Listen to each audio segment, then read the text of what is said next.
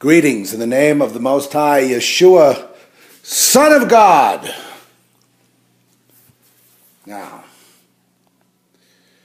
let us indulge in just a bit of Jesus. And I really, I really need to get on with... Okay, that's where I want to go, right there.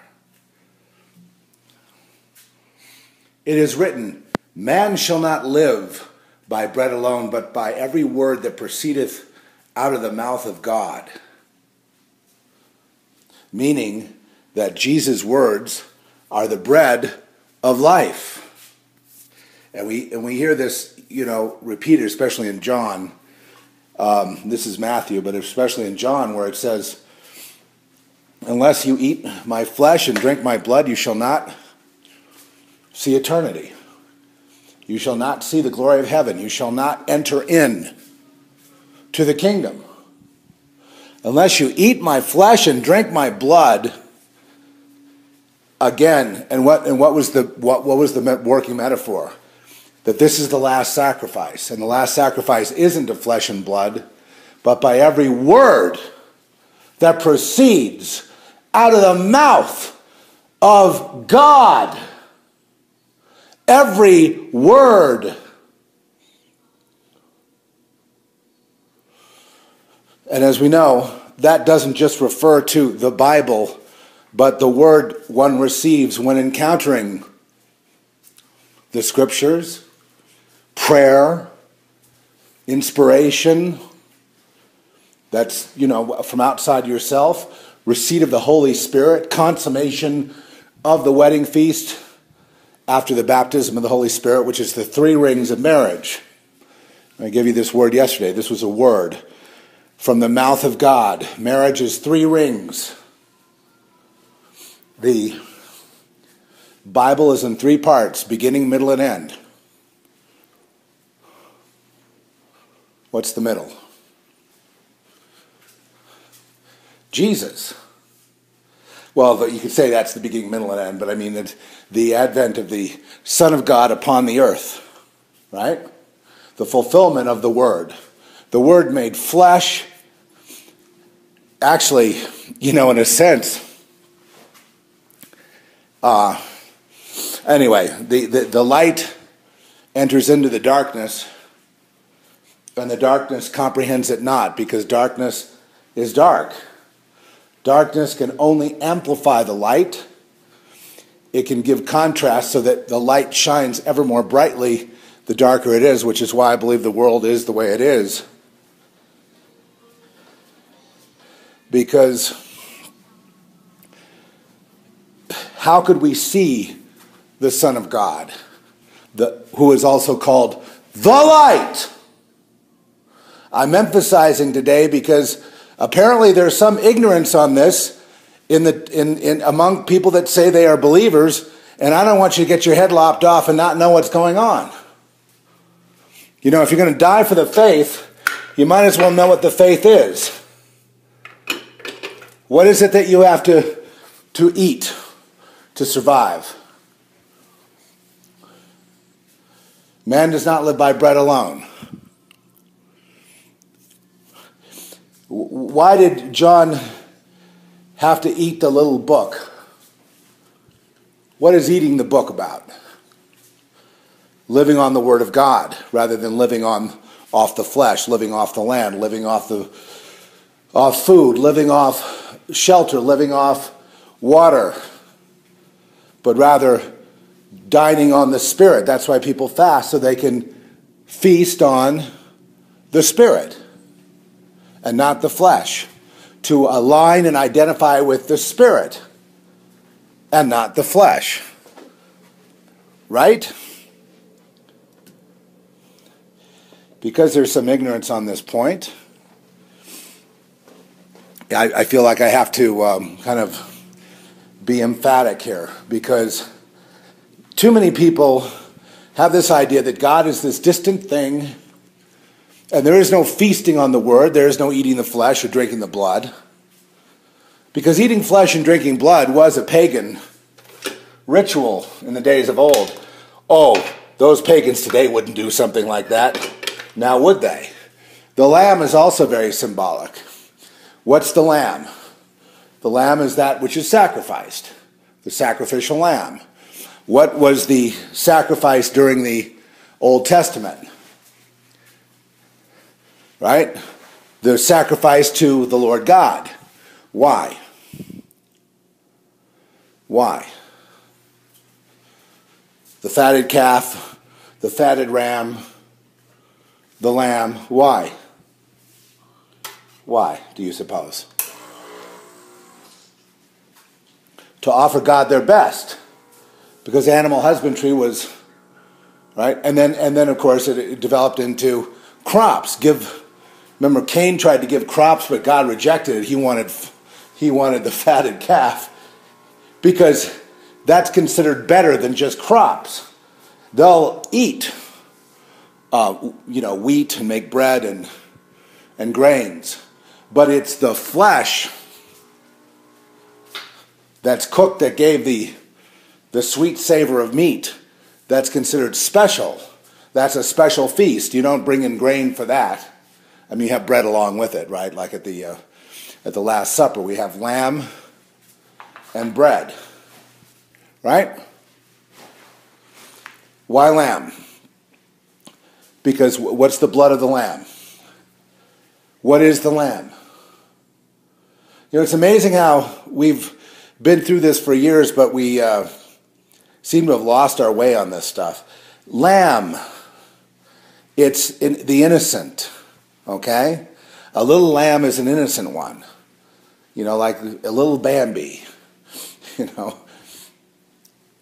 But it's an innocent one. You don't want to kill that lamb. Just a baby. What does a lamb grow into? A lamb grows into a sheep. So the lambs are little and the meat is good. Good for a sacrifice because that's the most precious, the little lamb. Right? That's the most innocent, the little lamb. The little lamb doesn't eat flesh. Eats grass. Right? The little lamb. Vegetation, whatever. Anyway, the point is that Jesus is the lamb, capital L. Then there's the wrath of the lamb. How can a lamb be wrathful? Lambs are innocent and sweet. What do you mean, the wrath of the lamb? You mean the identity of the innocent one that was sacrificed is really the Almighty God, i.e., the wrath of the lamb? Holy smokes, what have we done? You won and you lost. Man lost, God won. Thank God. Man, another word for man is ignorant one. Ignorant one. Man is the ignorant one. He'll sacrifice God thinking he's getting a trophy. He's so stupid. Man is like the lamb. His legs have to be broken or he'll wander right off the cliff. So the shepherd must break man's legs. Keep man tethered. Because if man had the powers of God, I'm jumping all over the scriptures right here. If man had the power of God to be as gods and to be eternal, he would go tear up the universe and screw it all up, would he not? So keep him tethered here, hard, upon the earth. You wonder why you're tethered here and why you can't see up in the firmament and all the questions you have about all the things going on in outer space and are there extraterrestrials and are there people on Mars and the moon and what about Sirius and all that? What about all these UFOs? You want to know about that? No, you're tethered here by God. You're not supposed to know about that stuff because, see, we don't want you to have that technology. Because every civilization before you has perished in a Holocaust because of it. Because man can't handle it, as it was said from the Garden of Eden in the expulsion. We must tether man, limit the years of his life, keep him from technology lest he start becoming as gods, knowing knowing the sciences, or good and evil, meaning the sciences. Right? Okay, let's just back up. What do I mean by that? What is science? It's the quest for ... capital T truth, right? That's what science is. So that's why I said that. Don't want to leave anyone in the dust. It's it's fine. It's fine. There's just apparently people don't know this stuff, and it's kind of like, well, shoot, if you're going to sacrifice for the Lord, i.e., being you in this world, you receive persecution, right? Oh, no, you don't? But if you're you, separate from the world by Jesus, baptized by the Holy Spirit, and sitting in the hand of God on the earth, they're going to jump on you, right? No? Well, then I contend that you're still in the world. Because the minute he takes you, they jump on you. And they'll try to kill you. And they'll do all manner of things. And what you learn is, you learn to rely on God. You learn to rely on the Lord. And the Lord alone. For protection, provision, sustenance, health. Lots of lambs of God have gone the AMA route only to wind up dead. It's the spirits that operate there are stronger than the doctors and the nurses. So what do those spirits want to do? They want to kill, just like Herod, all children of God worldwide. What's Obama doing? He's persecuting Christians by proxy through his Muslim Brotherhood and killing them. He is a murderer.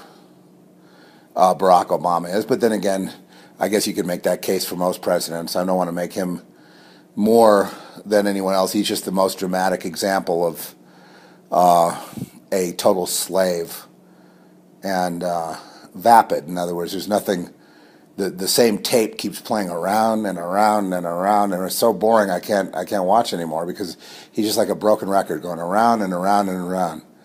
The latest is, I'm going to be a dictator and do what I can with my pen because you guys don't respect me. Boo-hoo, around and around. The same tape over and over, as painting himself as a victim of some vast right-wing conspiracy, around and around and around, when the whole point is he's on the winning side of the satanic left. Oh, there's a satanic right too, but I mean, basically the push right now is basically Democrats who are communists, and all of them are at this point. So it's because the ones who weren't have become independents. They have left the Democrat Party, like I left the Republican Party, to become what? I became an independent in New Mexico. So I think for myself. And right now there is, as I said yesterday, there's a huge push for Satanism. I mean, income equality, which is Satanism. Which is communism, which is Satanism. Communism is simply the external manifestation of structural Satanism, which is very ordered and structured, which also includes paganism and all that. It's all kind of included. The pagans don't really know the devil exists, a lot of them, but the ones who run it and control all the pagans, they do.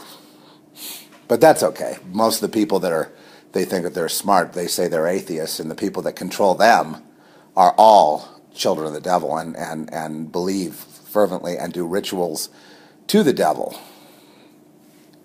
Even if their followers, or the ones they control, are too smart for that sort of thing. It's amazing. The main thing I run into in life, whether it be Christians, Buddhists, atheists, general people, is incredible, almost you know, an incredible array of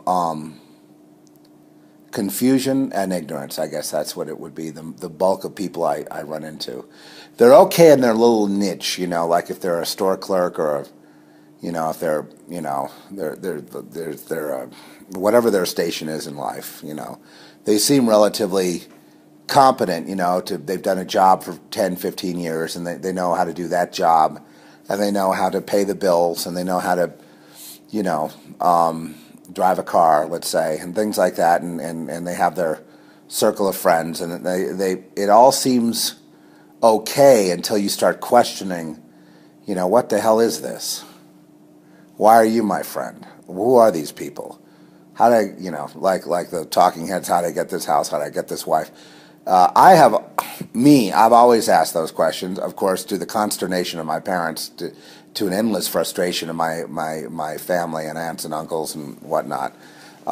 Yeah, they you know, they dreaded any kind of Thanksgiving dinner because I've always been like that. You know, like when I drive the van, I'd be the one that would drive with this other guy, our band, when we had that in the Midwest, and then we'd drive all night back from wherever we gigged at.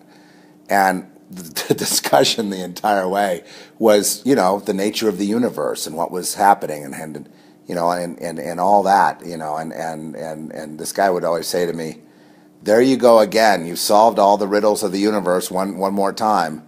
It's like, no, I haven't solved anything. I just, you know, what else is there to talk about? But that's the very thing that gets people mad, because it puts a hole in polite conversation around the dinner table.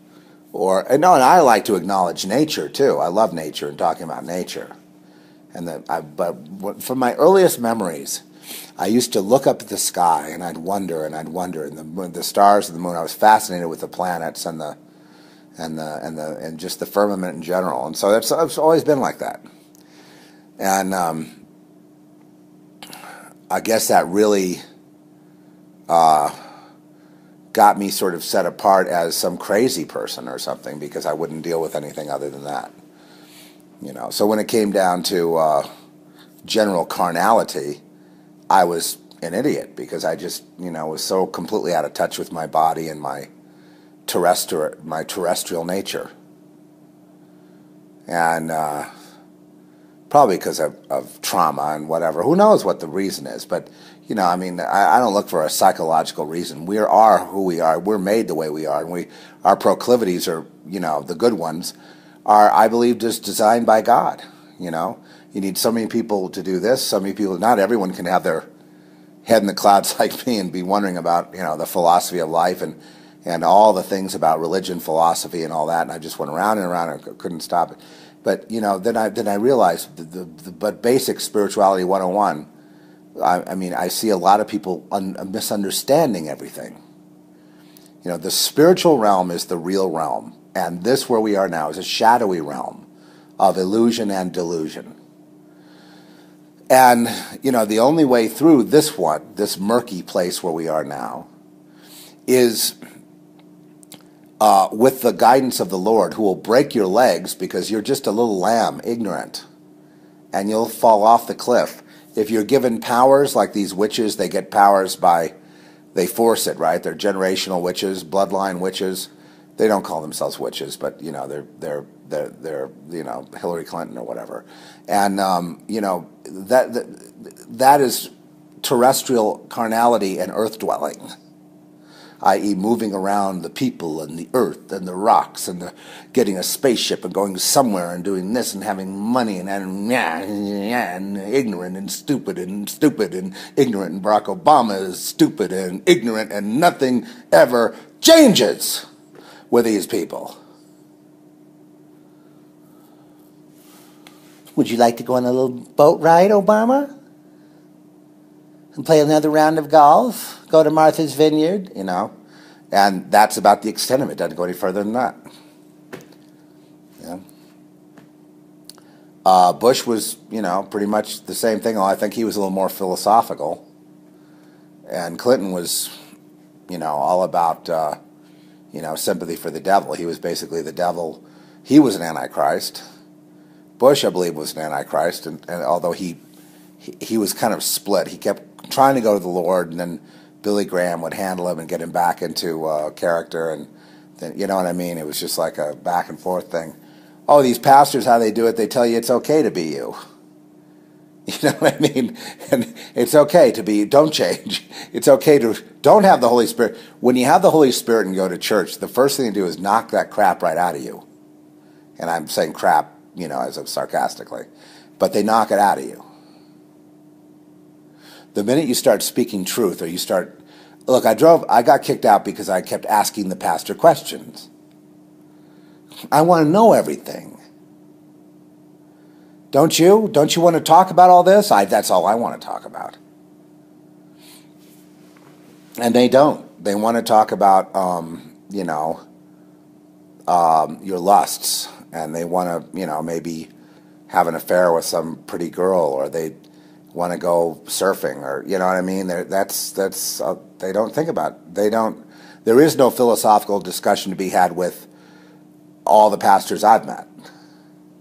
None. They're not interested. They're interested in how to control the flock, how to siphon off money and power off of them, and how to keep them glued to those pews. Period. And I think that's such a disservice, and I think that's criminal, and I think those people should be thrown in jail. If we had a God out of jail, they'd be all in it. You know, the church is supposed to be a place where a gathering where the ecclesia, you know, shares and prophesies and sings and prays and you know, celebrates God. He just puts the focus all on God, you know, and just anyway. So the Lamb is the final sacrifice to God, but the sacrifice itself is like a metaphor, because the Lamb is a metaphor, you know. You know, the stone that is rejected is the stone of the corner. Man is 100% ignorant. That's why he is not allowed to live beyond 120. He's not allowed to, you know, basically round about there. You know, some people have gone longer, but that's about the longest you can live. A very short period of time, because they can't give man eternality, because he will, you know, he will abuse it and destroy his own civilization with it. And look what they're doing now. The plan is to kill everybody and go merge with machines. They're doing the same damn thing that was warned about in the book of Genesis when getting kicked out of the Garden of Eden, which is why the cherub is there guarding the tree of eternity, the tree of life, guarding it with a flaming sword to prevent man from getting access, because man would be as angels then, you know. And then with the technology and stuff, he would blow the whole universe up because he's such an idiot. So because of man's stupidity, he must be tethered. He's allowed to learn a few things, but once technology gets to a certain place, God will destroy it, just like he destroyed, you know, with the flood. And then there was the pre-Adamic man that was destroyed as well in an outer space kind of war. And you know, with super high technology, and then will be destroyed again, and it has to be pruned back, because the whole point of man as a vessel is to translate or transform into this being of light, okay, into this pinnacle of God's creation, and the physical is necessary for that progression to that point of the New Jerusalem. Okay, where there's no more need of light or suns or moons or whatever, you've kind of arrived. And, you know, then there are the terrestrials who want to be reincarnated in this life, and they have some sort of recycling thing going, and they trade in souls, and they like the 3D world of this. They don't mind time travel, they don't mind portals to other places, but they don't like other dimensions. They like this dimension. And they want to be young so they can exercise their lust and control and power and lord it over others. And that's basically the impetus of man, period. That's all it is. You know, I remember that Tears for Fears song, Everybody Wants to Rule the World.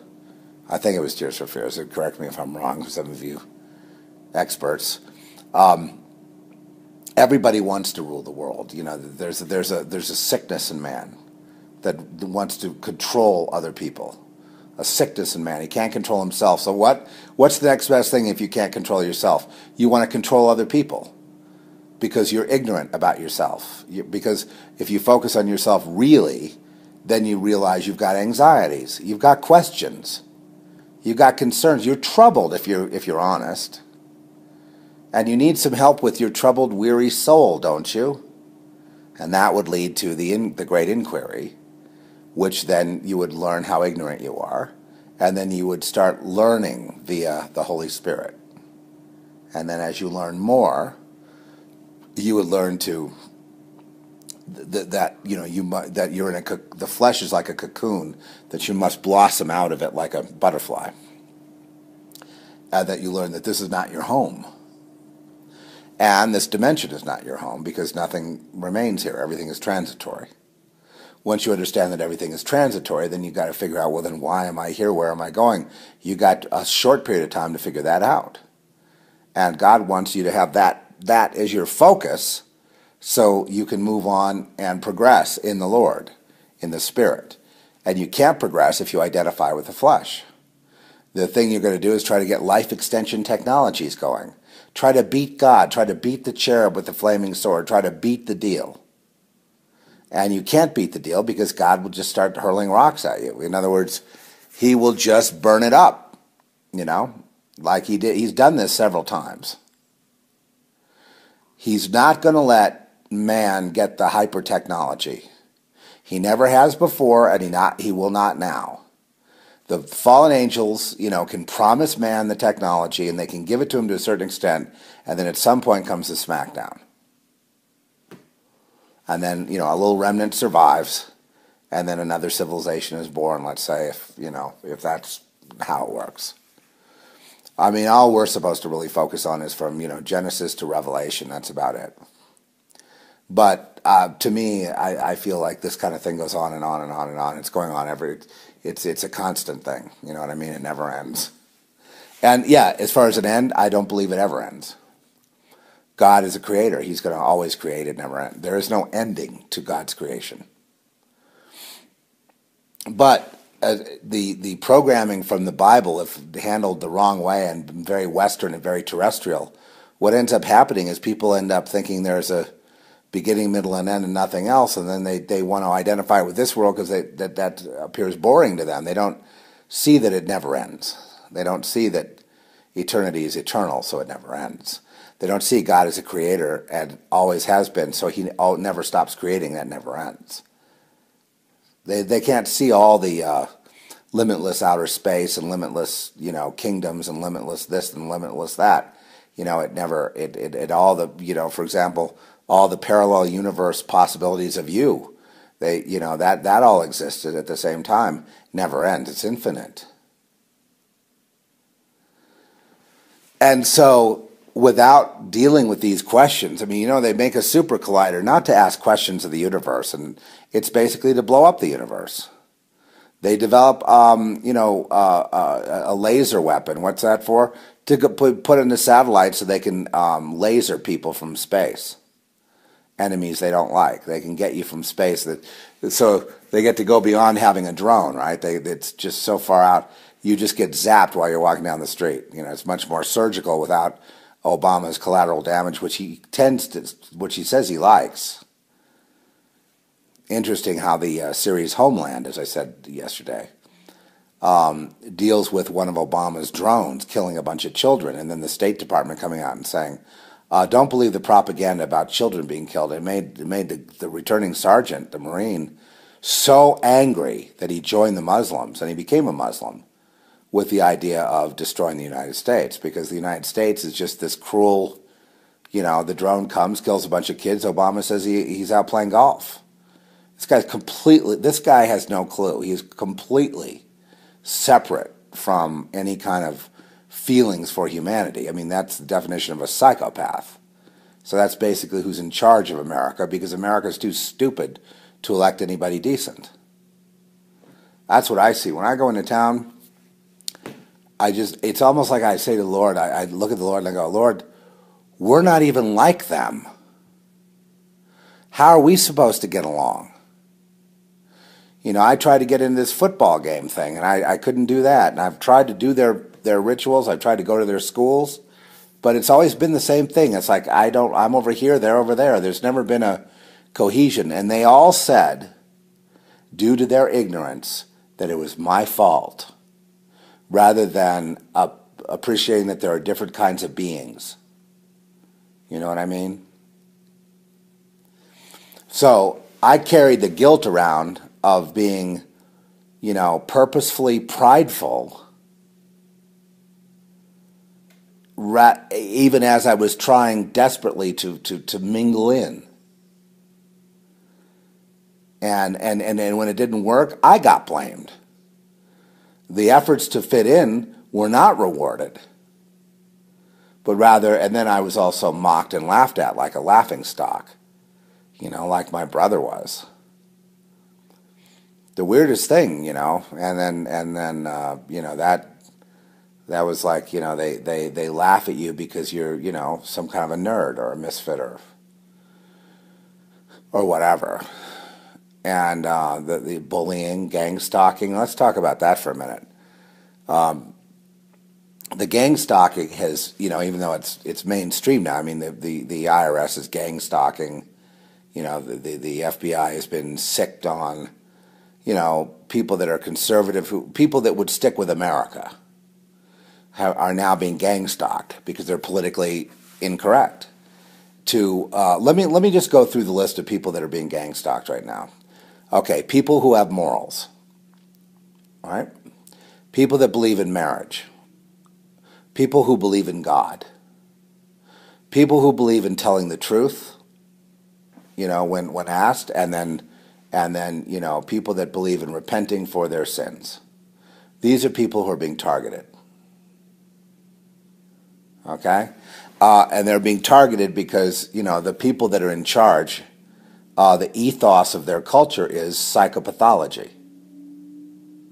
That means, let's go over what a psychopath is, because this is what you have to become if you want acceptance in their club. Number one, you do evil things and laugh about it. In other words, no empathy for other people. That would be, one of the main tenets of joining them. Able to drone things and drone children and whatever, and then go out and play golf. That would be a key element to it. Sicking, military assets on your political enemies, or, translates into, if you want to join them, being ruthless enough to sick whatever power you can wield on your enemy. In other words, punishing your enemies and rewarding your friends. This is kind of a criminal ethos, and morals be damned. That's the culture today, and it was brought in by Obama and the Chicago, way of the Chicago mob. And so basically the mob is a psychopath, right? Because they're criminals. They have, no morals, they put people under insurance, and then if anyone disagrees, they get rid of them. They punish them. They kill them. They remove them. They get them fired. And that's, and then they want to lock down the globe, put people in chains, move them out of California, rack them and stack them, and that's their idea of nirvana. You have got to laugh at people like that. Come on. Obama goes, a little respect. I will never respect a guy like that. Any more than I would respect, the devil. I have no respect for the devil other than, he's powerful and to be respected as a force of evil and a force of power, sure. That form of respect. But I mean, in terms of, having a mano-a-mano kind of respect, like I would have a respect for a fellow brother in Christ, let's say, there just wouldn't be that to someone that operates as a criminal and a petty and who doesn't care about children and doesn't care about people. And then they elect him after he goes around bragging about killing people, and they elect him again because he says he's going to help the middle class while he's destroyed it. He's going to help the environment while destroying it. He's going to help business while destroying it. And he's done this with everything. In other words, he's completely double-minded and a total liar and, unreliable and doesn't, and will do whatever's politically expedient at the moment and has no plan, no vision, no future, no ability to negotiate with people, no ability to negotiate with Congress. You can't respect a guy like that. He's unqualified for the job. He's just there because the commies want to bring in their communism by brute force, kill a bunch of people, but they have no plan after that other than to be elites and lord it over the people, make sure there's no food on the shelves. That's another thing they love to do. They love to have people become cannibals and starve in the street while they're living up with caviar and vodka or whatever. Yeah, okay? I mean, this is who America elects? This is who Sean Penn touts. I saw him in a movie yesterday.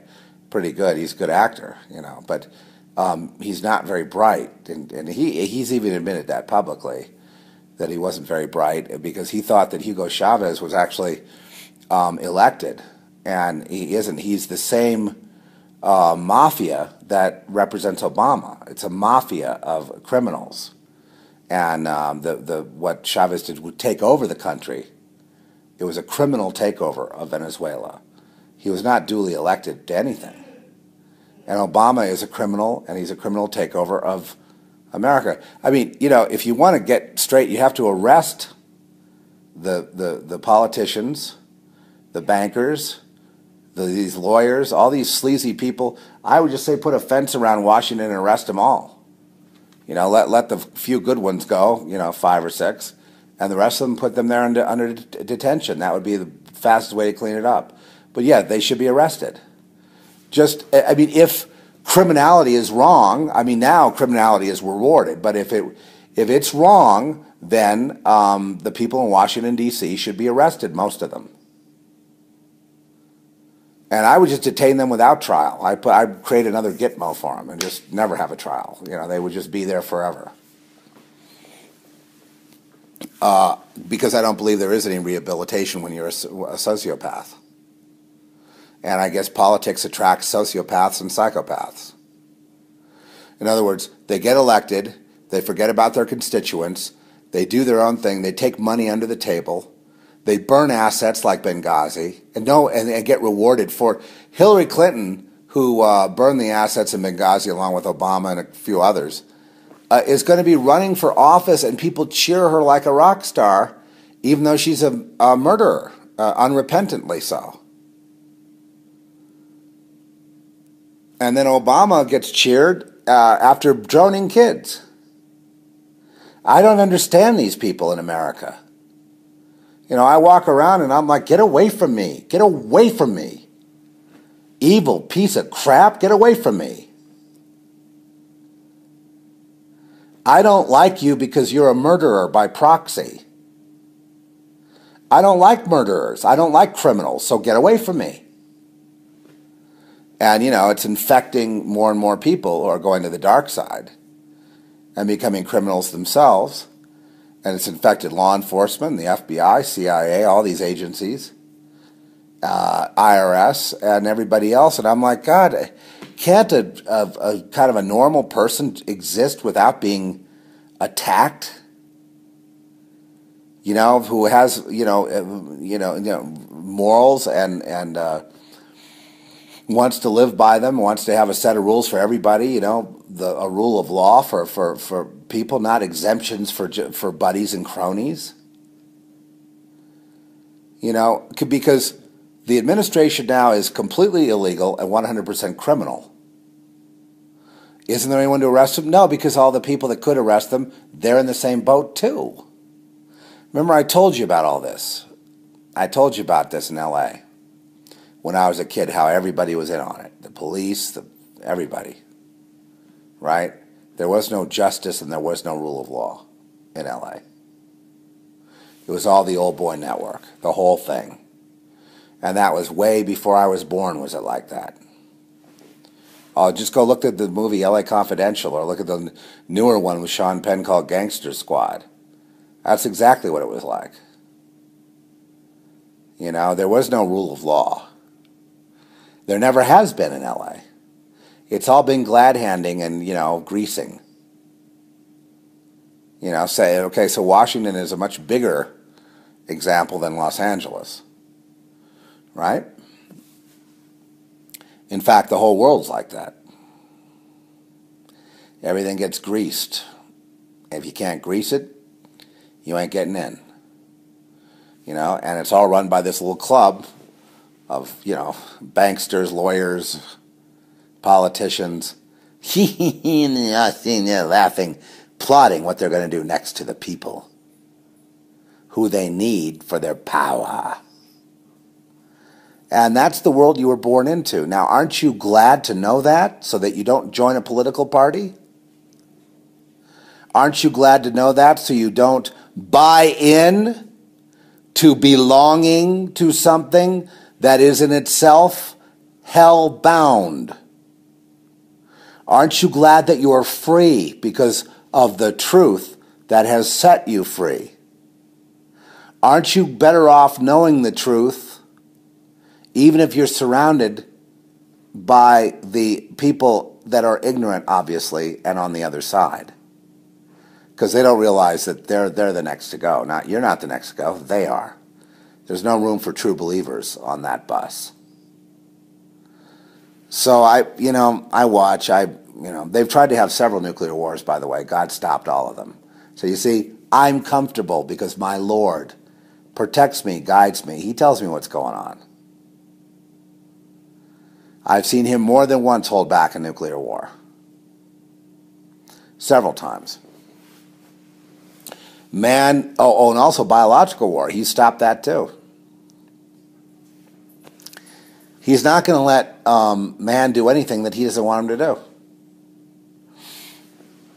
So you can say man's going to do this, and we talked about the Antichrist yesterday. I'm like, that's not my focus, but I understand how some people need that kind of narrative in order to, that's like an early stage of spiritual development.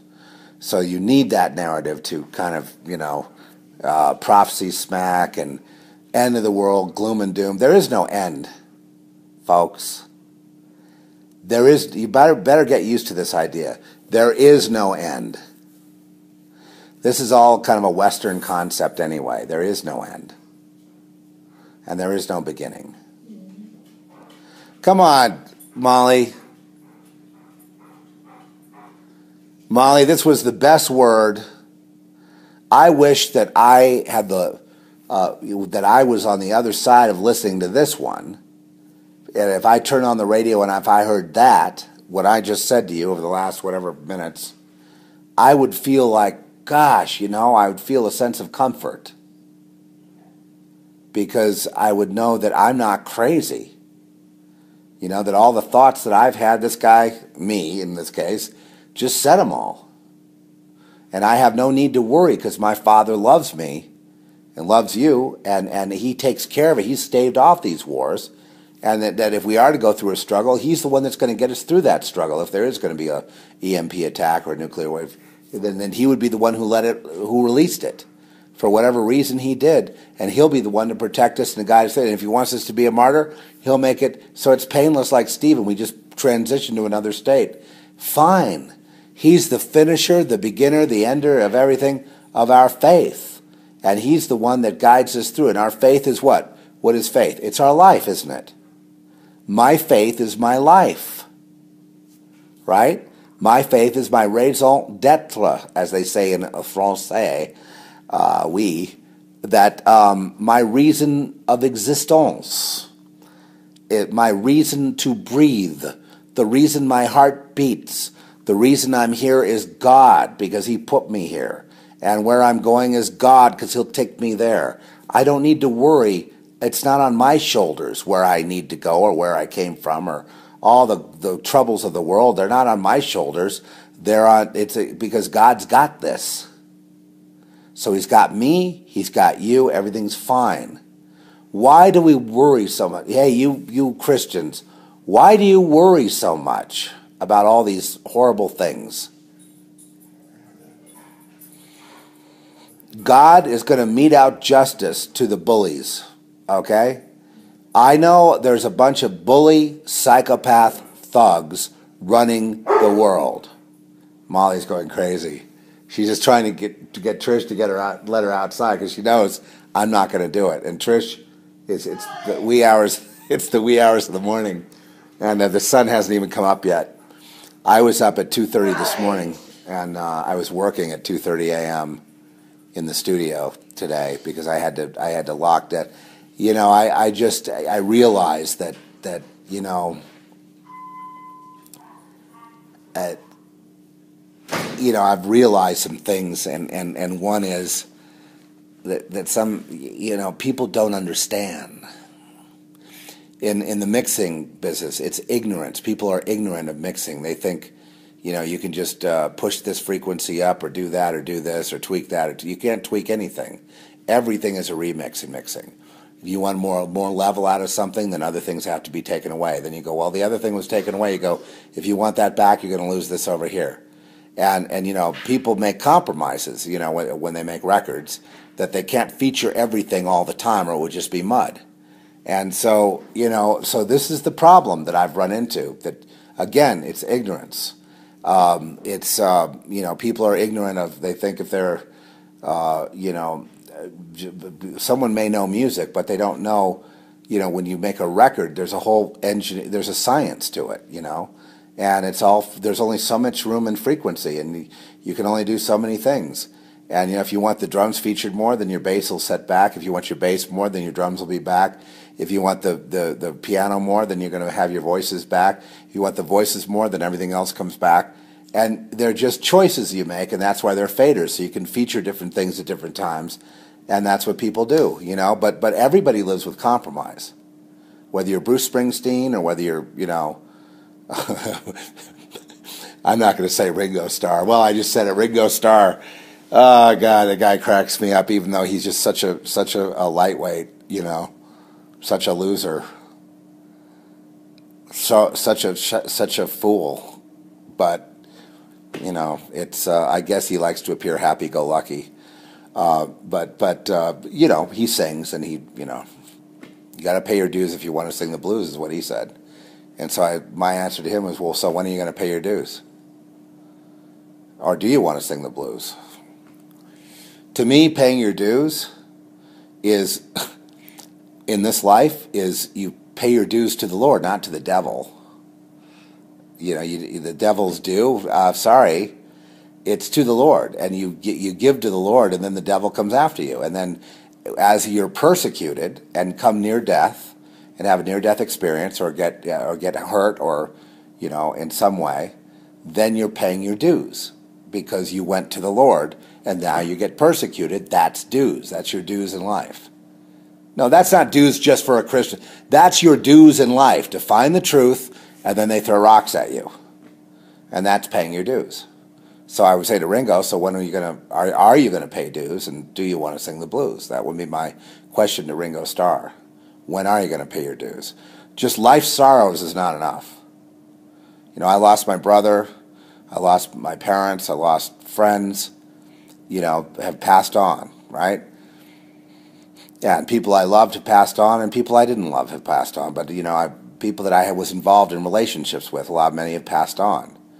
That's not paying my dues.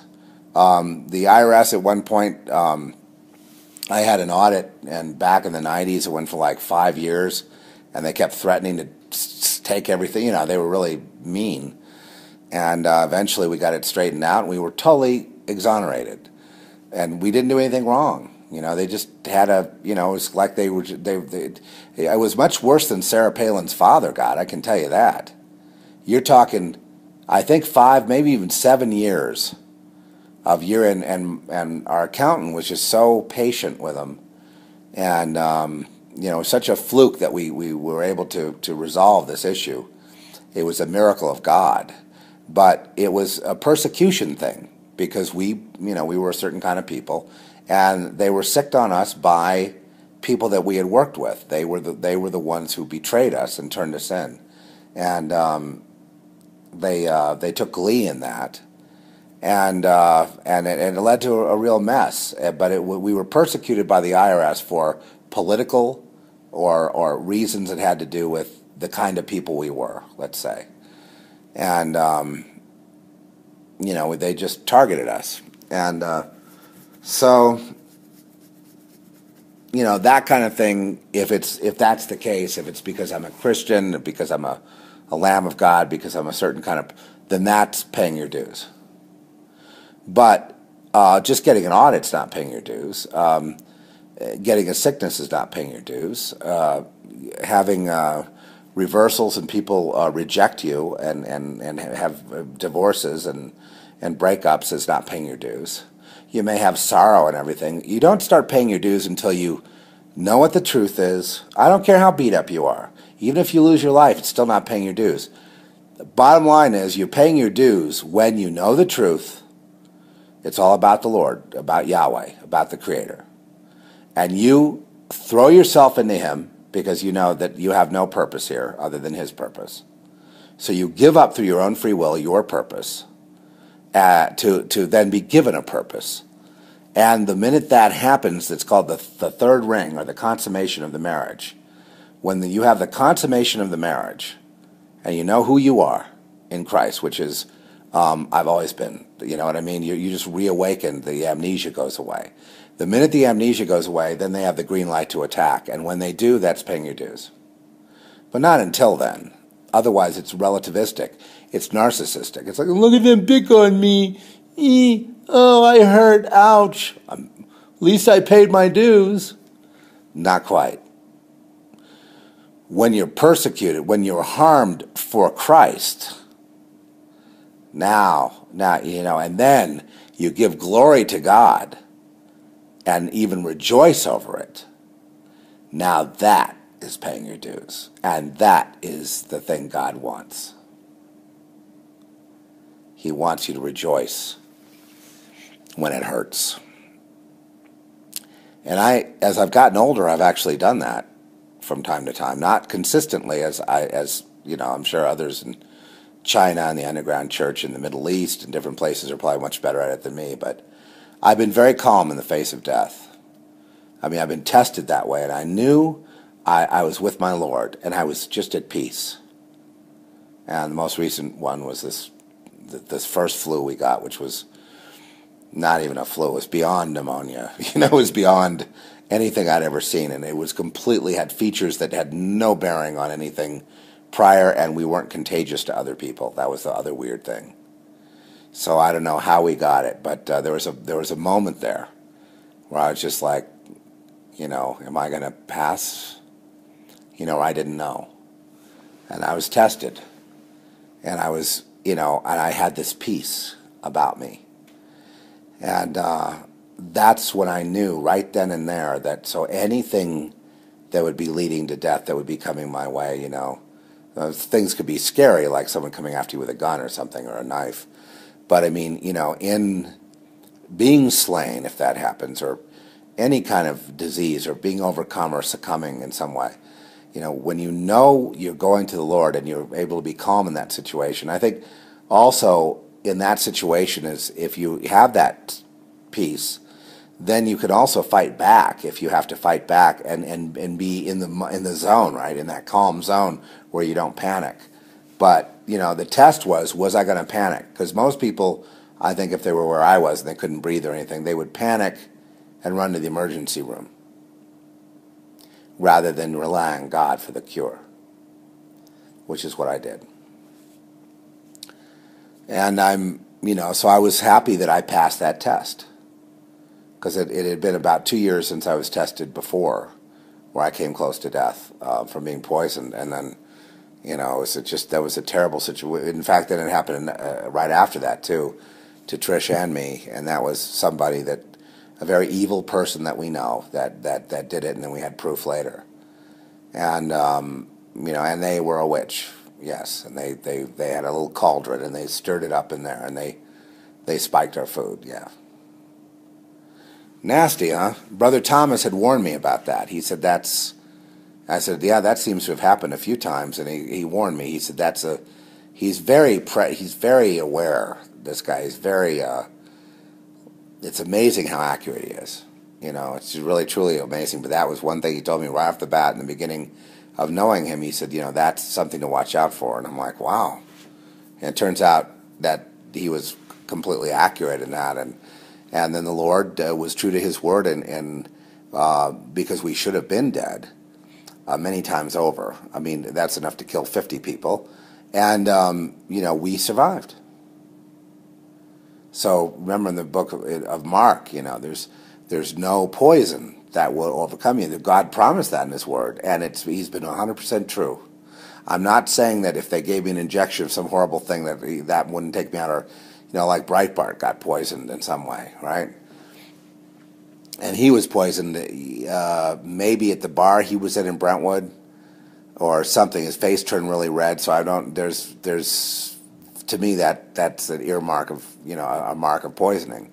And then the coroner got killed too. So that was a pretty simple hit, and it was because he had some kind of video on Obama that he was going to release. So the bad guys, the covert guys, the black ops guys, so they went ahead and took him out. So Obama, by the way, Obama murdered him, is what really happened.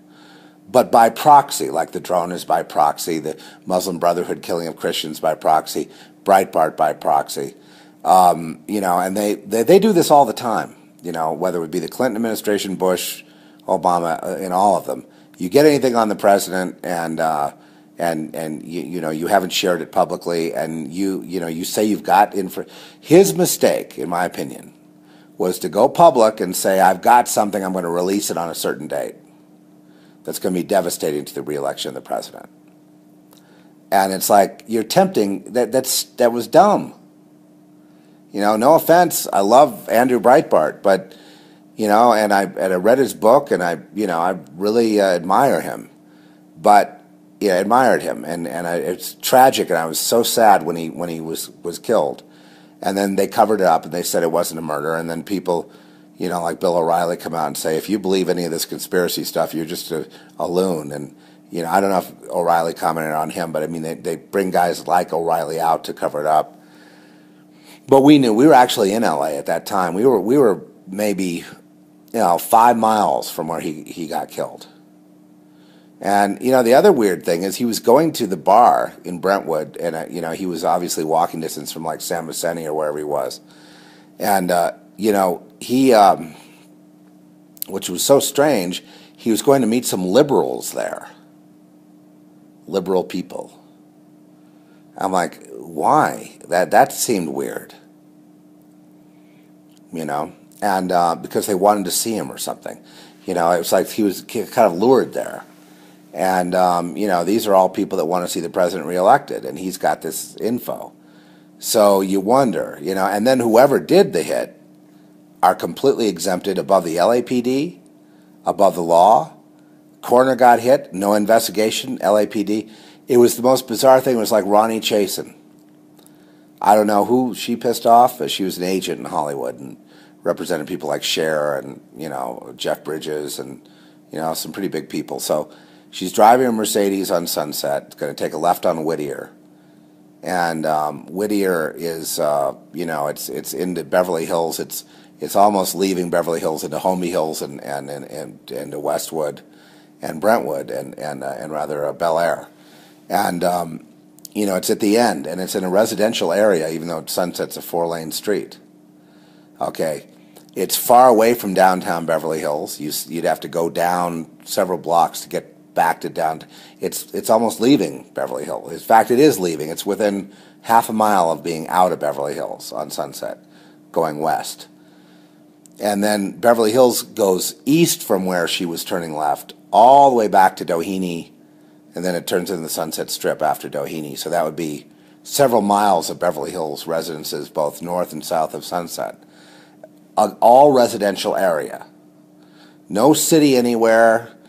It would be a long bike ride to go from down in L.A. up to the corner of Whittier and Sunset. Nobody would just sit there waiting for a random car and ride a bike all the way over there. But this guy was. And if the Beverly Hills Police Department saw you hanging around on a bike at 12 at midnight, they would pull you over.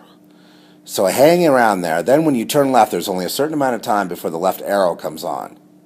So he would have gone over to the middle of the street before the left arrow, where he could get run over, this guy, on a bicycle, and shoots her. She completes the left turn and goes a little ways and crashes into a light post. Okay, but he's hanging out on Sunset Boulevard, which he could get run over because you can't see very well.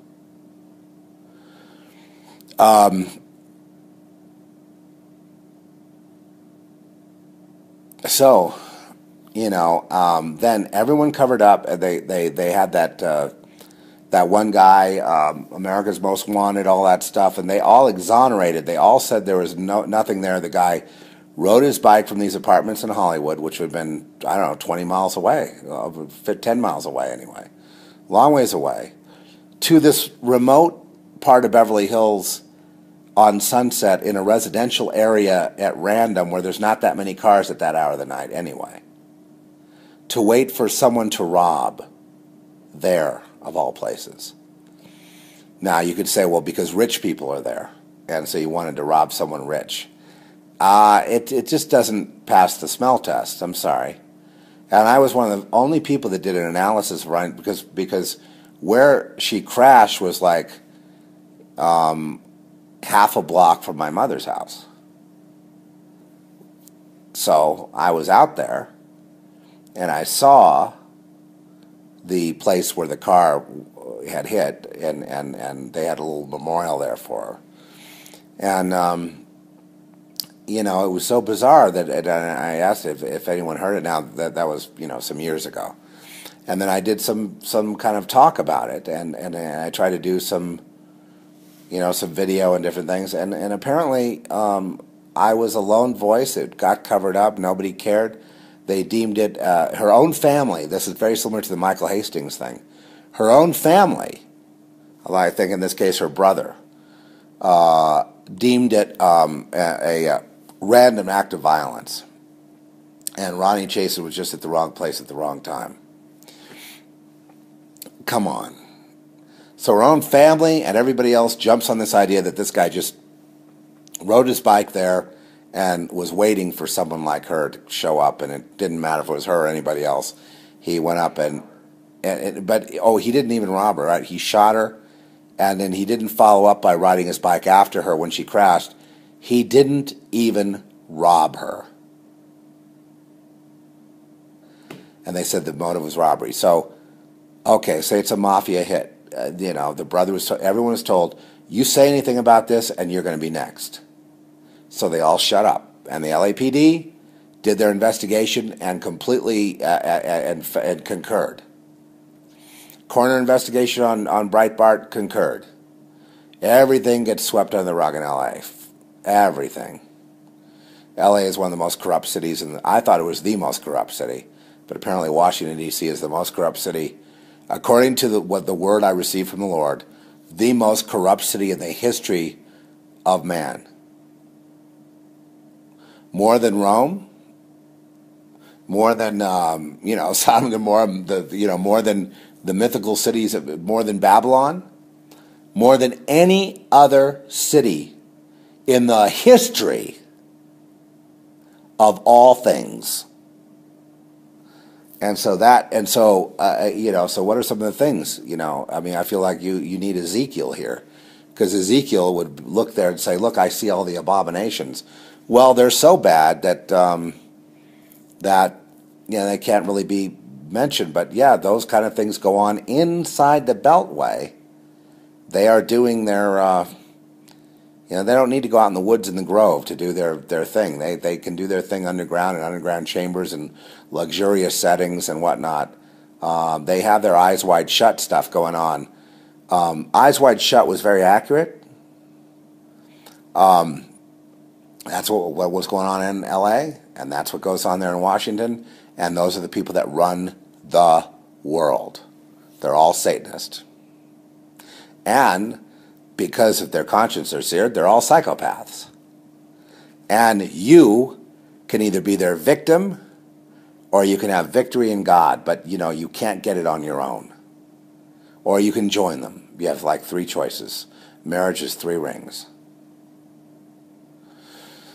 You can betroth yourself to the devil, and then you have the public marriage to the devil, and then you have the consummation, which is killing someone.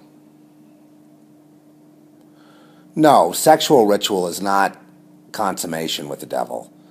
That may be some kind of rite of passage for, you know,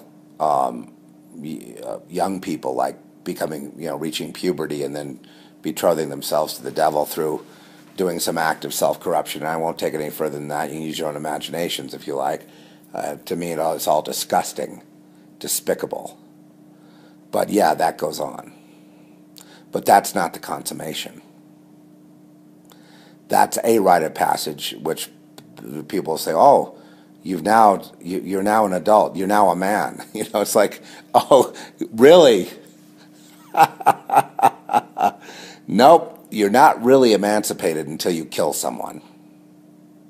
And then, and you can do it by, you know, ritual or, you know, causing someone to have an accident and getting credit for it. You know, there's all kinds of ways, but that's really the rite of passage. And then that's the consummation. That means you are, because they have to cover it up, so you're a Satanist for life. That's it. You're betrothed and you get married publicly, you know, self-corruption, right? And then there's the consummation. And after that, you can't go back. You've reached the point of no return, as the band Kansas says, and there is no going back. There is no going back. Waiting around for these people to repent on their deathbeds is a waste of time. There is no going. They're not going to do it because they don't want their children or grandchildren to get hurt, usually. And that's amazing for people that have lived so selfishly. You know, but it's like the pride in the family line. And the people that have the biggest families and the family lines are all, you know, here of the devil. And I don't know why that is. I remember sitting I had a little study. I used to write scripts and novels and things back in L.A. And I had a friend over who was a producer, and he had this guy producing with him who had all this money, you know, and he just had tons of millions of dollars. And he came to L.A. from England to he had been in international films, but he had come in a lot of money, and he wanted to buy up a lot of films, and he was producing, say, 3 or 4 or 5 films at the same time. You know, it was kind of, you know, a mogul. I said, "Who is this guy?" He goes, "Well, his father's a lord." And then he went to this page online of the 25 top satanic families, right, who are Satanists. And he was ranked like number 20 or something, this guy. The father of this guy he was working with. And I said, wow, they actually have a ranking. I don't even know what side I went to, but he was like, they had a ranking of these top individuals, not families, but not family names, but individuals. And they actually, you know, were ranked, and they were actually royalty. So it was, you know, kind of gives you confirmation of what David Icke's been talking about. But yeah, so all of the crowns and all of these powers and all of this stuff goes back to this worship of Lucifer. And, you know, to be a black sheep in the family would be that you have morals, or you're of God. You'd be a traitor then. And it's just the most bizarre thing, but that's what I found. I found that with all the elite families that I had known, that they all were beholden to the devil. And then my mother confirmed it. She told me, you know, she was, you know, thank God she was honest with me from time to time, even though, you know, we had, you know, she was angry that I didn't bow down to the devil as well. She was very mad about that. But at times, there were lucid times, you know, where she was kind to me, and, you know, during those times she'd say, well, you know, what about those old friends you had, Mom, you know, and what happened to them? And he says, oh, honey, they've all gone to the devil, she'd say. All of them. Yeah, but it was more like they were running with the devil, but then the devil collects. See, the devil will collect by the end of your life, and then all of a sudden you start getting sick and miserable, or bankrupt, and a lot of them went bankrupt. I said, Mom, how come they went bankrupt if there was I thought Satan took care of the wealthy, you know? And these were wealthy people. These were people that had houses in Beverly Hills and, you know, memberships to the country club and, you know, second homes in Palm Springs and you know, and that kind of thing. Nope, They all went broke. I'm like, well, what happened? Well, they went to the devil, and then the devil collects. You mean at some point in your life that you could get all this wealth from the devil, and then it gets reneged on right when you need it for medical bills? Yep. God, that's terrible. And don't kid yourselves. You take a look at the celebrities out there who are also very wealthy, and then look at some of the where are they now, where they've gone broke. They ran with the devil and it paid for a while, and then all of a sudden the devil reneges and leaves them high and dry. And this happens, and I've been trying to explain to people about the rock thing, about the 42 months, that I can trace it back. Jim Morrison, you name it, Led Zeppelin. It's more minor in other people. Led Zeppelin, the tragedy was they lost their drummer. But there was there's also a 3.5 year period of brilliance, and then it's not the same afterwards, and it was different before, and then it just unwinds. And then and people envied all these rock stars. I'm like, don't envy. Look what happened to these people. And then you have people like Kurt Cobain and Lane Staley of that was a cult band, but Alice in Chains, that could have been a really good band. But I mean, all this, all these things. You see, there was brilliance for a certain period of time, and then they try to get back together, for a reunion. It doesn't quite work. But there was this period of time. It's like a shining time of 42 months. And I think we can do the same thing with athletes and see the same kind of thing with that. There's this 3.5 year period, and then there's like a dwindling time of 7 years, and then there's this getting stripped of everything time. Now, that doesn't happen with everyone, There's a lot of people that still worship the culture. I kind of feel like, where you have to be is you just have to be beholden to the Lord. You've got to be you have to have your head in the clouds. You have to not want anything here. The Lord has beaten that out of me. Earlier in my life, when I was writing lots of screenplays and trying to get these movies done, and that was a real hassle. Not easy to break into the Hollywood thing.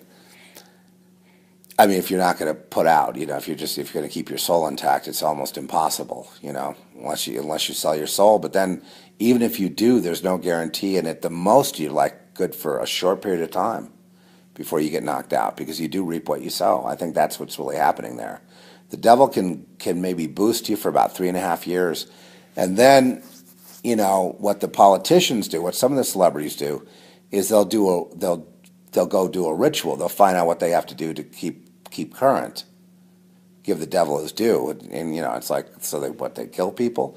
And then you hear about this guy that was the producer of the Gong Show, and he was like a hitman for the CIA before he became a producer in Hollywood. Oh man, oh gosh, can you imagine having to do hits in order to then be a movie producer?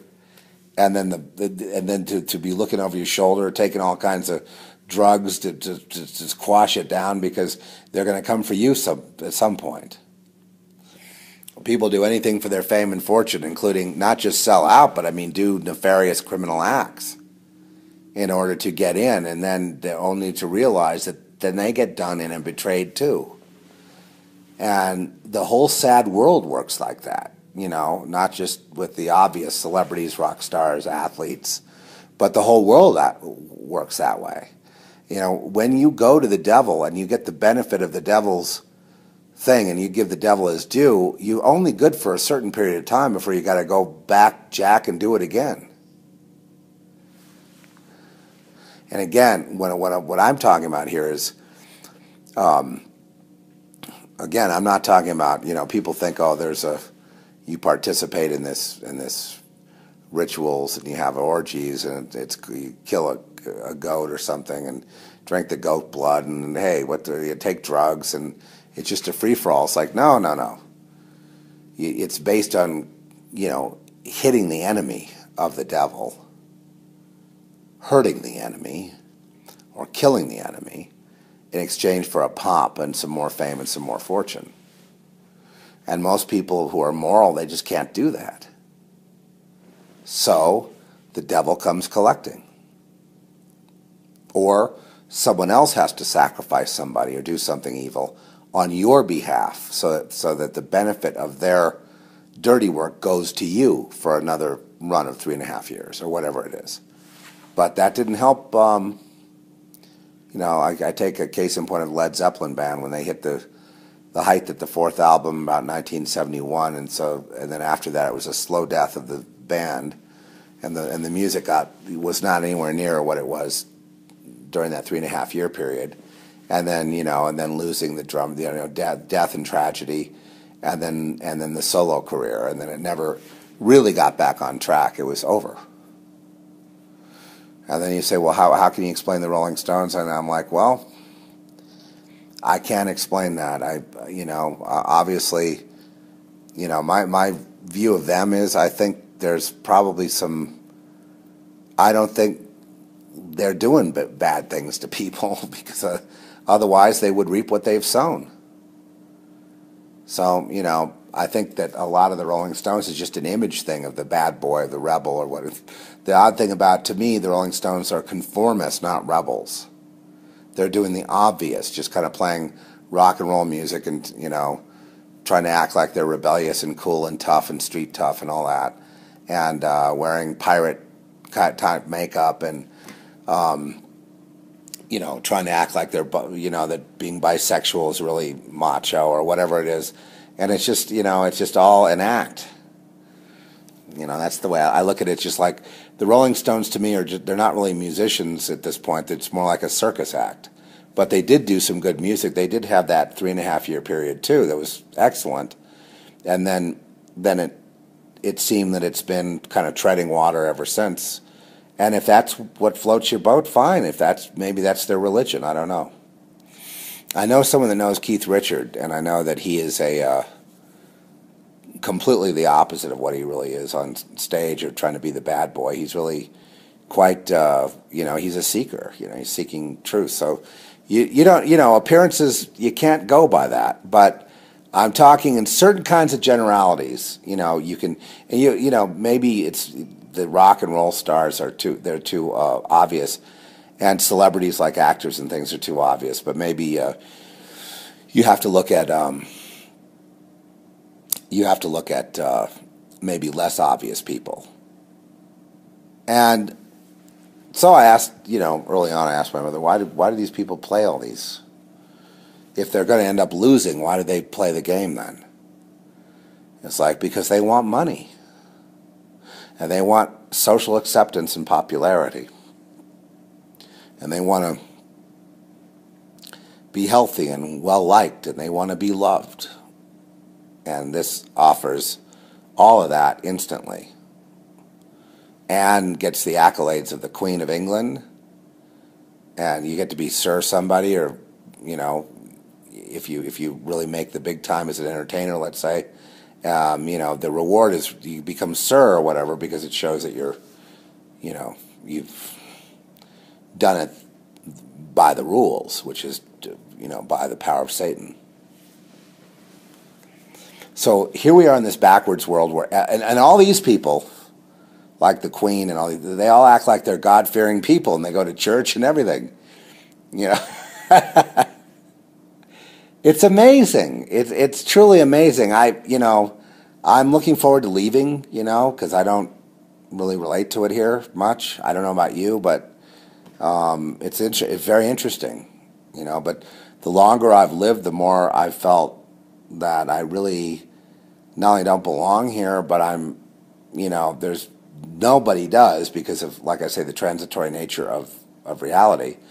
But the more it seems like I'm kind of on a field trip from class, and I'm taking, anthropology notes or scientific notes or biology notes, and watching the bipeds and what the bipeds are doing here on the earth, and documenting it to take home.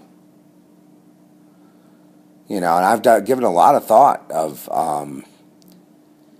the sort of nod-wink satanic thing and how people cope with it, how different people cope with it differently. Some people just go, yep. Or like the Geico commercial, I'm going to stand up to her next time, the witch that's flying around. And the guy goes, no, you're not. And he goes, you're right. And so it's like, they learn that deal kind of works, and everyone's done it. And so it's all one big happy family. Not. And so it's kind of like, it's like taking steroids to get an edge in weightlifting or in athletics, taking growth factors or growth hormones to have an edge on your competition. You can take a shortcut and you can have a real start, and you can get ahead, and you can get, use all that to get settled and have a family. And so, I mean, what's wrong with that? Steve Miller even said that it's like flying like an eagle to the sea, which to me was like a metaphor for going the way of Satan. Because he said you could feed the babies, feed the children. Oh, there's a solution. And I just thought, oh, okay. So you think that flying like an eagle in the spirit, your spirit soaring high, about loosening the bonds, as our friend wrote in his song, and let your spirit soar high like an eagle, and that will feed the children, and everyone will be happy. And there are people that actually believe that if we all just followed the Pied Piper and let our spirits soar and loosed all the bonds of morals and everything and just allowed ourselves to be free in the flesh, that all the children would be fed. Just like the pastor said, if you will just do this, then the coffers will be full. And our church will be able to thrive. And I'd say to all these people, I said, don't you understand that if you kill yourself, you're dead? That if you sell your soul, you don't have it. That if you dance with the devil, you're risking the end of your life. In other words, you become dead. You become a hologram. You become possessed. You become something else takes you over. You're not yourself anymore. You're not there to enjoy the fruits of your selling out, if you will. It's not you. It's someone else there. You've been duped. You've been suckered. And you think that there is no way it works out. I already told you what happens when you get older. It's hell on earth. Well, I've gone over and over and over and over and over this. I've looked at it from every possible angle you could look at it, and I've been right the entire time since I was like 7, and so I'm still right today. And it's never going to. You know what? With me, the truth of this whole thing has never changed from day one. My perplexity is looking at the human population and gauging how many have gone that way of the devil. And of course they say there is no such thing, and I'm an atheist and blah, blah, blah, blah, blah. You know what I mean? I'm politically correct. But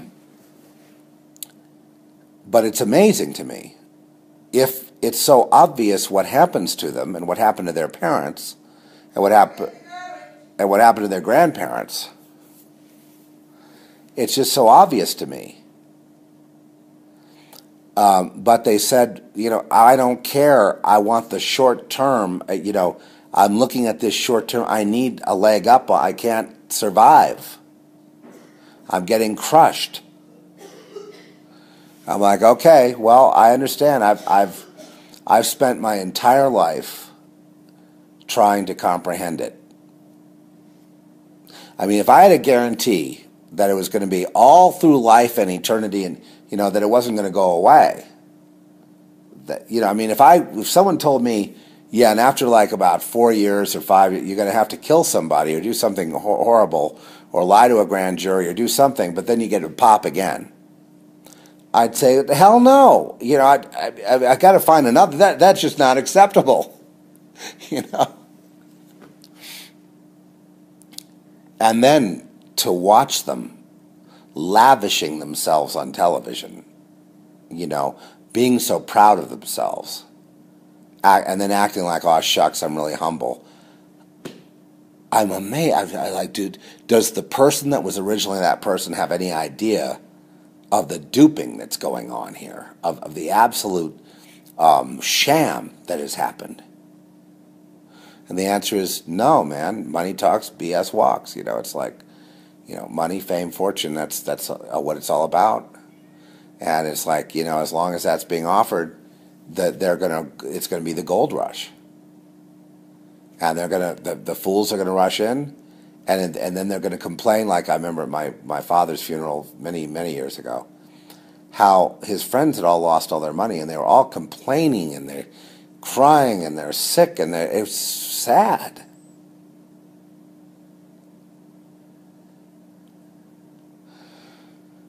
I never asked them. I just wondered, you know, I wish I'd asked one of them, you know. But if you had to do it all over again, would you have done it differently?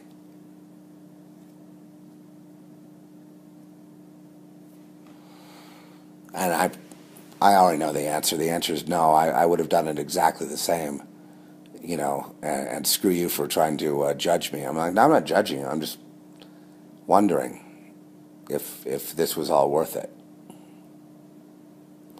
Now that you're in the waiting room to die yourself, and your family's abandoned you, nobody cares about you, your phone doesn't ring. And now I'm just wondering if you would have done it. Oh, you mean had I done it differently, you'd think there'd be anybody to hang out with now? Well, you could at least, in the spirit, it's quite populated. There is no loneliness in the spirit. But my conclusion, and I've already concluded this, and I'm not going to discuss this anymore, but my conclusion is they would do exactly the same thing. It wouldn't be like the rich man and Lazarus. That they all would do it exactly the same, and they've basically pretty much indicated that. The complaint is that it didn't last longer. And had it lasted longer, you know what I mean? There wouldn't be anyone here on earth for God at all. It's that tragic end that kind of keeps some people from going that way. Me, I just was always about philosophy and stuff, and I just can't imagine hurting people to get ahead. I don't know. We all hurt each other. We don't mean to, you know, but I mean, and I feel bad when I get into scrapes with people and stuff. I don't like it. But in order to systematize it into some kind of science to boost yourself financially, you know, hurt a guy over here, go up over there. We see politicians do it, right? A crisis comes, they take advantage of it. They might even cause the crisis so that they can then take advantage of it and boost themselves all the more. You see it all the time. And these people know what they're doing, and they know the God they serve. So anyway, that's my inspiring message for today. I hope that I pray in Jesus' name for your complete deliverance from witchcraft and from persecution today and forever. In Jesus' name, amen. I'm sorry that there's that all around us. Yeah, again, I don't know about you, I look forward to moving on. You know, I don't want to come back here. I've seen a lot of things that I can't relate to. And I understand if you're an earth dweller, you've got to, you know, you become a witch and you want to move things, you want to have control of your environment because you think this is permanent. So have at it, you know. I mean, if that's your mentality, you know, you know, I'm not going to judge that. You know, I acknowledge that that's your mentality. You were made to be what you are. And I'm not going to judge you because, you know, God makes us all different. But it's just, you know, the sad thing for me is that people, they worship the earth and they think the earth is going to be there forever. It's like, no. You know, and then they want to get control of their environment. By the time they, you know, like I know this one older witch, by the time she finally felt she was getting somewhere, it all was stripped away from her. And I'm like, you can't win. You're going to reap what you sow. You might as well just repent for the Lord. Just give it up. Just go to Father. Go to Jesus. Jesus. Hey, I saw a trailer yesterday called The Son of God. Have you seen it? You can get it on YouTube, I guess. And they had, it was about Jesus, and it looked like they were doing it for real. It looked pretty awesome. I don't know. I'm going to see it on day one. I just love stuff like that. A lot of these biblical epics are coming back, but it looked like they were taking it seriously. They weren't mocking Jesus. It looked like they were trying to do a faithful representation of the gospel story and the story of Christ, and through the, like the book of Matthew or whatever. And they had John the Baptist in it, and they had Jesus looked like a Jewish guy, It didn't look like a waspy character, which was like the complaint of all the Jesuses that had gone before. They were all very Gentile looking, and so we'll see. I hope it's good. I felt a chill when I saw the trailer. It just really affected me. I felt a real like electricity chill all over me for about. And then when the trailer ended, I still kept lingering for a while, and I started crying, and then I stopped. You know what I mean? It brought me to tears. But it could have been I was just so desperate for a drink of water, you know what I mean, that when I finally got a little drink of water of seeing the Son of God, you know what I mean, it just made me tear up. And it could have been just the thought of Jesus made me tear up, not the movie. So I want to be very careful in saying that, and I'll hold caution out. I'm sure there'll be people finding things wrong with it and publishing that it's of the devil and it's evil and don't go see it. And I hope that's not the case. I saw another film. I saw The Secret Life of Walter Mitty, and it's kind of a nice little comedy. You know what? That's a nice movie if you just want to feel good and you don't want anything too heavy, you want to have a little escape, and you want to, it's basically about not, getting into a rut and not being afraid to go out and experience life. And it was all about Life magazine, and it was very well directed by Ben Stiller, and he plays the part, does a great job in the role. I enjoyed it, and Sean Penn was in it at the end, and I'm like, how did you direct him to be this sweet guy? He was like, wow, away from politics, he's a great actor. And then when he was talking about Chavez and stuff, it just drives me up a wall. It's impossible to deal with. But he played the part of a life photographer who still shot on film, and so there was that. It was just a sweet story. It's 2 hours. It's not gonna. But that's where I saw the trailer for The Son of God. I believe that comes out in April. I may be wrong on that, but I think it's April. And it's going to come out for Easter, during the time of Passover. That's when it's coming out. So I'm there day one. Now we'll play on Thursday night at like 9:50 here, but I'll be day one. Day one for me would be that Friday it comes out. 11 a.m. Let's say I'm gonna try to make the first showing and then do a little bit of a review on it, because I think it's really it's important. If someone's made a movie about Jesus, about Yeshua, and it's good, gosh, wouldn't that be wonderful?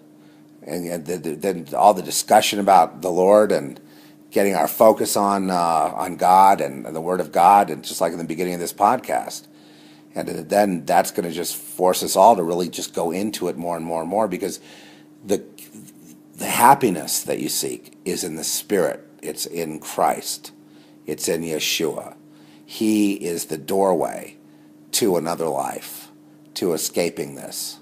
Because this is just, it's if I didn't have him, I think if I didn't know, God was the thing that pulled me through. Otherwise, I would have killed myself already, because I wanted out. And now I realize I live on, not for myself, but I live on, that he might use me to do stuff here. And I hope so. I hope I'm not so much in the way that it's just, because I do know there is nothing else. There is nothing else. The kingdom of God. That's where I want to go, and I want to just focus on that for the next few months. The kingdom of God. Absolutely, amen. The kingdom of God. I've spent so much time talking about Satan, politics, the ins and outs of the devil, gang stalking, satanic ritual abuse, satanic abuse, and the numbers are staggering. The corruption in the churches, corruption in Washington, corruption everywhere. And it just gets so depressing, doesn't it? It's just terrible, and then how many people went running that way? And it's like, how many millions and billions went for the easy way out? And not easy. I mean, if the Satanists get you and they say, okay, join us, and you say no, then they can kill you. So it's not the easy way out if it's the easy way out if you say yes. That's why the band Yes was there. They named themselves Yes, so they could give you a coach, a little pointer. They could give you some coaching that if you say yes, everything's cool, right? See? So that's why they named the band Yes, so that you would say yes. I don't know. That's my speculation. And with that, it's time to take the garbage out. I'll see you next time. The things going on in outer space and are there extraterrestrials and are there people on Mars and the moon, and what about Sirius and all that? What about all these UFOs? You want to know about that? No, you're tethered here by God. You're not supposed to know about that stuff because, see, we don't want you to have that technology. Because every civilization before you has perished in a Holocaust because of it. Because man can't handle it, as it was said from the Garden of Eden in the expulsion. We must tether man, limit the years of his life, keep him from technology lest he start becoming as gods, knowing the sciences, or good and evil, meaning the sciences. Right? Okay, let's just back up. What do I mean by that?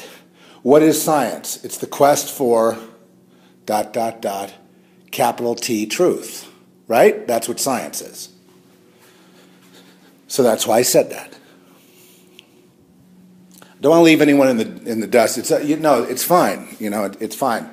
They're just apparently people don't know this stuff, and it's kind of like, well, shoot, if you're going to sacrifice for the Lord, i.e., being you in this world, you receive persecution, right? Oh, no, you don't.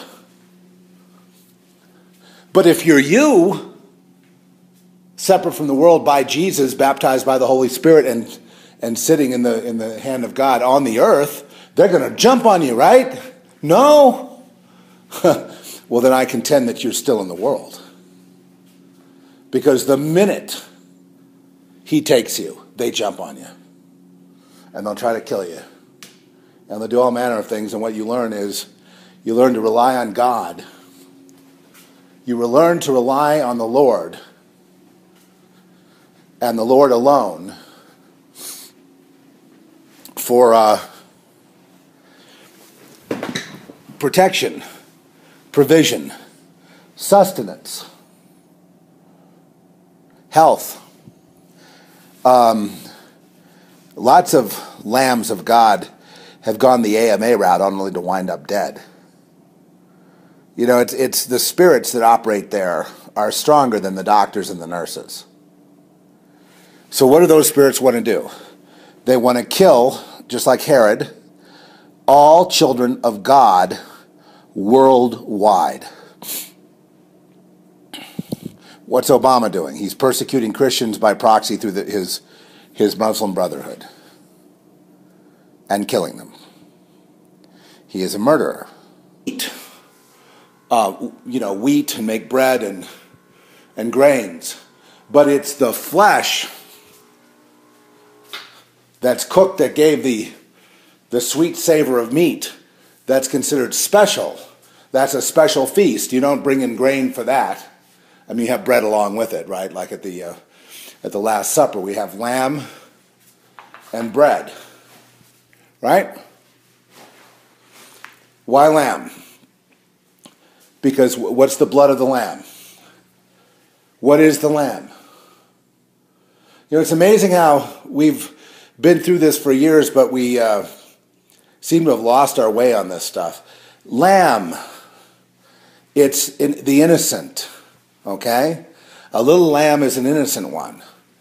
You know, like a little Bambi, you know. But it's an innocent one. You don't want to kill that lamb. Just a baby. What does a lamb grow into? A lamb grows into a sheep. So the lambs are little and the meat is good. Good for a sacrifice because that's the most precious, the little lamb. Right? That's the most innocent, the little lamb.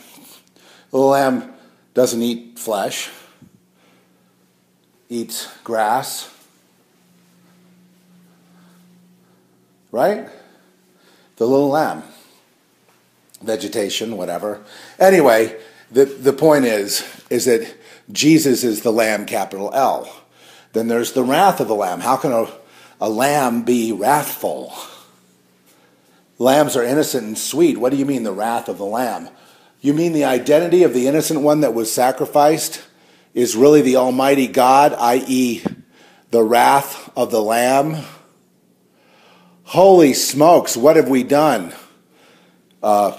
You won and you lost. Man lost, God won. Thank God. Man, another word for man is ignorant one. Ignorant one. Man is the ignorant one. He'll sacrifice God thinking he's getting a trophy. He's so stupid. Man is like the lamb. His legs have to be broken or he'll wander right off the cliff. So the shepherd must break man's legs. Keep man tethered, because if man had the powers of God, I'm jumping all over the scriptures right here. If man had the power of God to be as gods and to be eternal, he would go tear up the universe and screw it all up, would he not? So keep him tethered here, hard, upon the earth.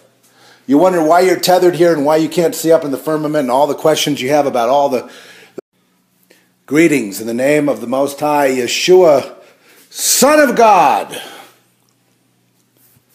Now,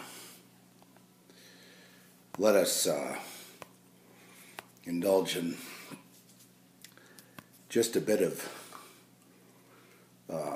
Jesus. And I really, I really need to get on with. Okay, that's where I want to go, right there. It is written, man shall not live by bread alone, but by every word that proceedeth out of the mouth of God. Meaning that Jesus' words are the bread of life. And we hear this, you know, repeated, especially in John. This is Matthew, but especially in John, where it says, unless you eat my flesh and drink my blood, you shall not see eternity. You shall not see the glory of heaven. You shall not enter in to the kingdom. Unless you eat my flesh and drink my blood. Again, and what was the working metaphor? That this is the last sacrifice. And the last sacrifice isn't of flesh and blood, but by every word that proceeds out of the mouth of God. Every word. And as we know, that doesn't just refer to the Bible, but the word one receives when encountering the scriptures, prayer, inspiration, that's, you know, from outside yourself, receipt of the Holy Spirit, consummation of the wedding feast after the baptism of the Holy Spirit, which is the 3 rings of marriage. I gave you this word yesterday. This was a word from the mouth of God. Marriage is 3 rings. The Bible is in 3 parts, beginning, middle, and end. What's the middle? Jesus. Well, you could say that's the beginning, middle, and end, but I mean it's the advent of the Son of God upon the earth, right? The fulfillment of the Word. The Word made flesh. Actually, in a sense, anyway, the light enters into the darkness, and the darkness comprehends it not, because darkness is dark. Darkness can only amplify the light. Barack Obama is, but then again, I guess you could make that case for most presidents. I don't want to make him more than anyone else. He's just the most dramatic example of a total slave and vapid. In other words, there's nothing. The same tape keeps playing around and around and around, and it's so boring I can't watch anymore, because he's just like a broken record going around and around and around. The latest is, I'm going to be a dictator and do what I can with my pen because you guys don't respect me. Boo-hoo, around and around. The same tape over and over, as painting himself as a victim of some vast right-wing conspiracy, around and around and around, when the whole point is he's on the winning side of the satanic left. Oh, there's a satanic right too, but I mean, basically the push right now is basically Democrats who are communists, and all of them are at this point. So it's because the ones who weren't have become independents. They have left the Democrat Party, like I left the Republican Party, to become what? I became an independent in New Mexico. So I think for myself. And right now there is, as I said yesterday, there's a huge push for Satanism. I mean, income equality, which is Satanism, which is communism, which is Satanism. Communism is simply the external manifestation of structural Satanism, which is very ordered and structured, which is also includes paganism and all that. It's all kind of included. The pagans don't really know the devil exists, a lot of them. But the ones who run it and control all the pagans, they do. But that's okay. Most of the people they think that they're smart, they say they're atheists, and the people that control them are all children of the devil and believe fervently and do rituals to the devil. Even if their followers, or the ones they control, are too smart for that sort of thing. It's amazing.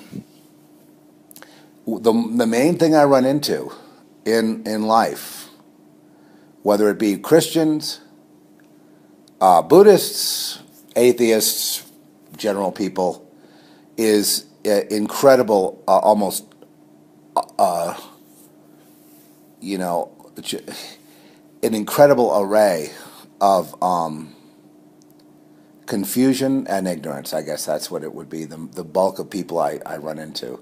They're okay in their little niche, like if they're a store clerk or, if they're. It can give contrast so that the light shines ever more brightly the darker it is, which is why I believe the world is the way it is. Because how could we see the Son of God, who is also called the Light? I'm emphasizing today because apparently there's some ignorance on this among people that say they are believers, and I don't want you to get your head lopped off and not know what's going on. If you're going to die for the faith, you might as well know what the faith is. What is it that you have to eat to survive? Man does not live by bread alone. Why did John have to eat the little book? What is eating the book about? Living on the Word of God rather than living off the flesh, living off the land, living off food, living off shelter, living off water, but rather dining on the Spirit. That's why people fast, so they can feast on the spirit and not the flesh. To align and identify with the spirit and not the flesh. Right? Because there's some ignorance on this point, I feel like I have to kind of be emphatic here, because too many people have this idea that God is this distant thing, and there is no feasting on the word, there is no eating the flesh or drinking the blood. Because eating flesh and drinking blood was a pagan ritual in the days of old. Oh, those pagans today wouldn't do something like that. Now would they? The lamb is also very symbolic. What's the lamb? The lamb is that which is sacrificed. The sacrificial lamb. What was the sacrifice during the Old Testament? Right? The sacrifice to the Lord God. Why? Why? The fatted calf, the fatted ram, the lamb. Why? Why, do you suppose? To offer God their best. Because animal husbandry was, right? And then of course it developed into crops. Remember, Cain tried to give crops, but God rejected it. He wanted the fatted calf, because that's considered better than just crops. They'll eat